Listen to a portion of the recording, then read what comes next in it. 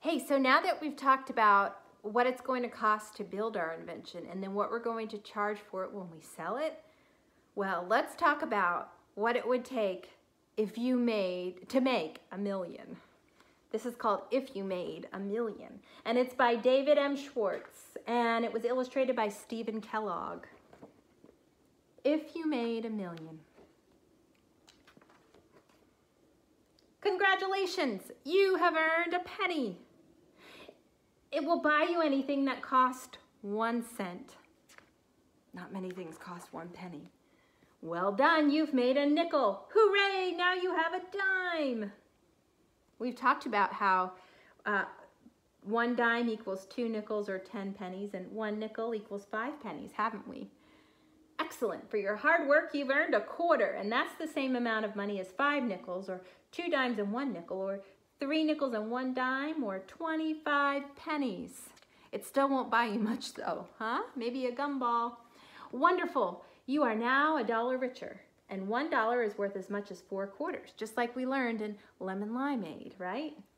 Or 10 dimes, or 25 nickels, or 100 pennies. You could use your dollar to buy 100 pieces of penny candy, or 25-cent balloons, or 10 stickers worth 10 cents each, or 4 rubber balls that are 25 cents a piece.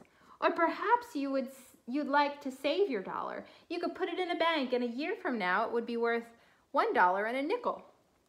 The bank wants to use your money, and it will pay you 5 cents to leave your dollar there for a year.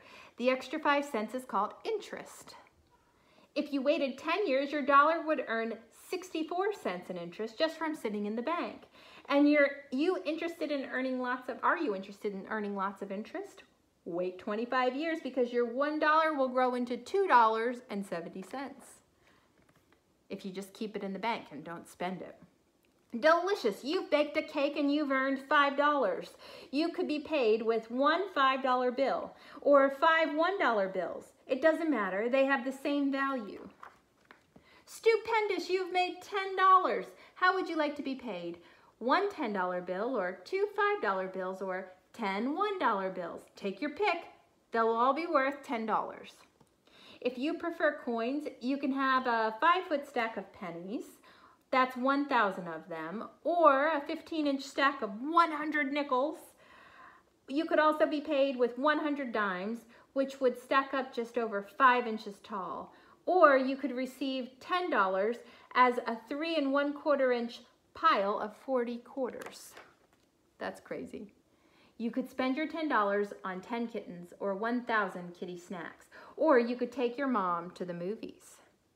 But you maybe would rather save your money. And if you left your $10 in the bank for 10 years, it will earn you $6.40 of interest, which will then give you $16.40 if you kept it in the bank for 10 whole years. If you leave it there for 50 years, your $10 will grow to $138.02. Wow. You worked hard to earn $100. You decided to spend it on a plane ticket to the beach. You could pay with a $100 bill, or 2 $50 bills, or 5 $20 bills, or many other combinations like 6 5s, 3 10s, and 2 20s, for instance. Paying with pennies? Well, you'll need 10,000 of them, and they'll make a 50-foot stack. You've worked long and hard, and you've earned $1,000. You're going to buy a pet. You could pay with coins or bills. It's a big pet, a hippo. If you don't like the idea of carrying $1,000 around with you, you can put it in the bank, and you can pay for your hippo with a check. The check tells your bank to give $1,000 to the person who sold you a hippo. So you write out the amount on the piece of paper, and the bank will give that person the money.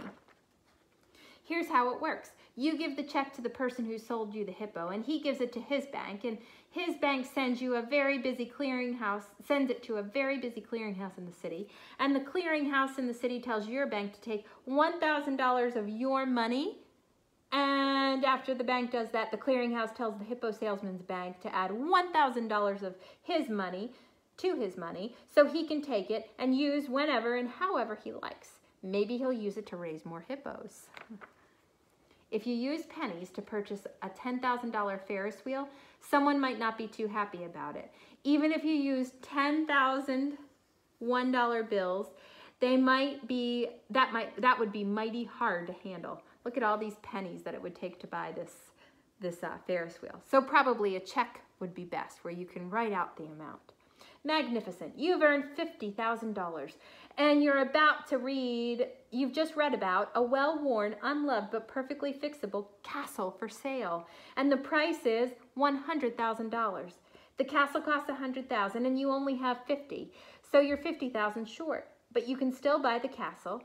You could use the money you've earned as a down payment, and the bank would lend you the rest. They would say, here you go, here's some money, then you have to pay us back.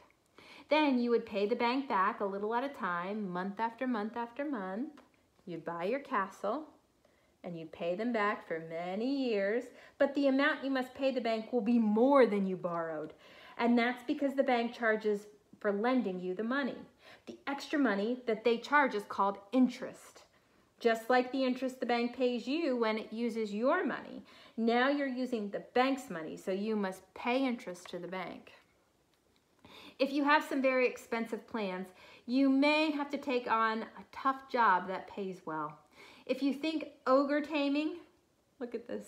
If you think ogre taming would be an exciting challenge, you can have fun and make a great deal of money too. Of course, you may not enjoy taming obstreperous ogres, or building bulky bridges, or painting purple pots. Enjoying your work is more important than money, so you should look for another job or make less expensive plans. Congratulations, you've made $1 million. $1 million! That's a stack of pennies 95 miles high, or enough nickels to fill a school bus, or a whale's weight in quarters. Wow, that's a lot of quarters. Would you prefer your million in paper money, even if a paper million is a heavy load? A million $1 bills would weigh 2,500 pounds and stack up to 360 feet. Whoa, taller than our houses. What's the smallest your million could be? $100 bills are the largest made today, and it would take 10,000 of them to pay you for your feat of ogre taming. But a check for $1 million would easily fit right into your pocket or your purse. And it's worth the same as the towering stacks of pennies or bills. Now you can afford to buy tickets to the moon. Or you can purchase some real estate for those endangered rhinoceroses. But if you'd rather save your million than spend it, you could put it in the bank where it would earn interest. The interest on $1 million is about $1,000 a week, or $143 a day, or $6 an hour, or 10 cents a minute, just from sitting in the bank.